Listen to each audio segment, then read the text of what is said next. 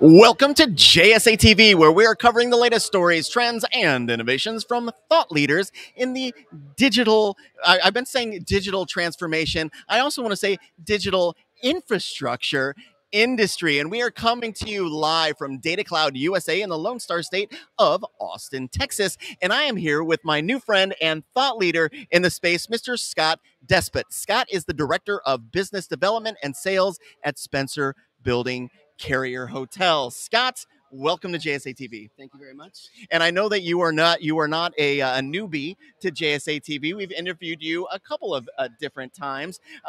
But so in that, with that in mind, how is the Data Cloud event different than maybe past events where we've ran into you? It's definitely a different target, different market, different attendees. I don't want to rank the three that I've been to. Good call. But no, it's been good. It's my first time at Data Cloud, and actually first time to Austin. Mm-hmm. So it's just good to hear the conversation and listen to what the industry is talking about. Okay, we're going to jump right in now. So let's talk trends in the future of colocation. Yep. What are you seeing? So specific to Vancouver, BC, where Mm-hmm. where we are. I think like a lot of places, there's not a lot of space and power. Mm-hmm. And, for us, we're the landlord of the building. We're the Carrier Hotel in Vancouver and have been so for about 25 years. We're building out a new co-location space. I think that there's strong demand anywhere. Yeah. I think Vancouver is no different. We're a tertiary market, but there's still that demand for space and power in our marketplace, and it's just a matter of addressing it. And like everyone, the time is working against us. Everyone wants it now. Yeah.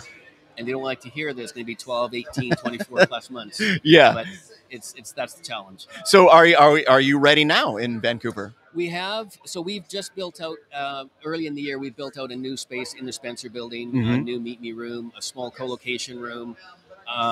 We are currently building out about 12,000 square feet of additional space, which over a couple of phases will get us about 5 megawatts of power. Mm-hmm. Half that will be coming online in the middle of next year. So we're not quite ready, but Yeah. the timing is. I mean, You're right at the edge, aren't you? Yeah. So it's exciting. It's we talk about space and power, and as the landlord, we've got the space. Yeah. And it's a matter of just getting the site prepared. Yeah, outstanding. Okay, so let's talk about the Canadian market then, specifically with regard to privacy and kind of data regulation and things like that. What are some of the benefits of that market to the kind of the future of colocation? Yeah. Well, I think with Vancouver being where it is, gateway to Asia. And, we've had a number of companies come to us, and they are very aware of data privacy and. Mm-hmm. Not just in where they store their data, but they want to know that the network, the way they're accessing that data is secure, but also is within Canada. And so it is an important feature. It is something that is very important, particularly to European and some Asian customers. For sure. They want to make sure that is there's that data sovereignty, and Canada Mm-hmm. has a very strong history in making sure that those rules are in place. Mm-hmm. So supply and demand. Yes. Let's talk about that just a little bit. The demand for co-location services currently outpacing supply. We touched on this just a little bit. That ain't going to go away, is it? No. And it's a struggle. I mean, it's exciting. It's a good problem to have. Yeah. But it's also a frustrating problem. And at this conference, obviously a big discussion about AI and just where that's going. And it's a huge impact on the market. It's for a company like us, it's a distraction almost, because you get there's a shiny object in AI, and it's very appealing, but you I think have to take a look at your business model, and is it core to your business model? And is it a path you want to go down? We do have interest from AI companies. They want to buy all of our power and half the space. Really? And that's.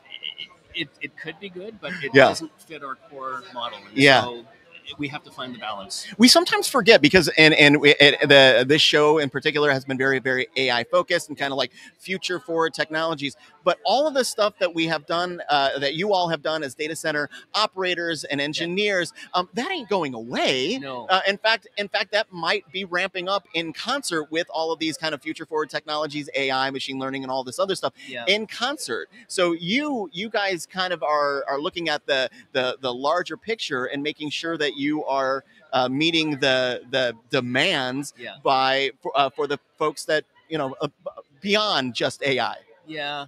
Well, you know what? Again, it comes back to our business model. I mean, at the core of it, we're the carrier hotel, and connectivity is what we want to make sure that we're forefront in Vancouver. So that's always going to be important to us. But the whole AI model is going to pull everybody along. There's, I think, long coattails, and what space and power they take up is just going to mean that there's less for others, for enterprise, and for smaller, regional players.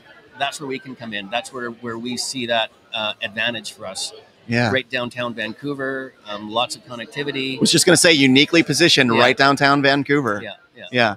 Excellent. Scott, let's do this again in like 6 months. You want to? I think we should. Yeah, absolutely. Thanks for being with us. We appreciate it. My pleasure. You bet. You bet. And thank you, viewers, for tuning in to JSA TV live from Data Cloud USA.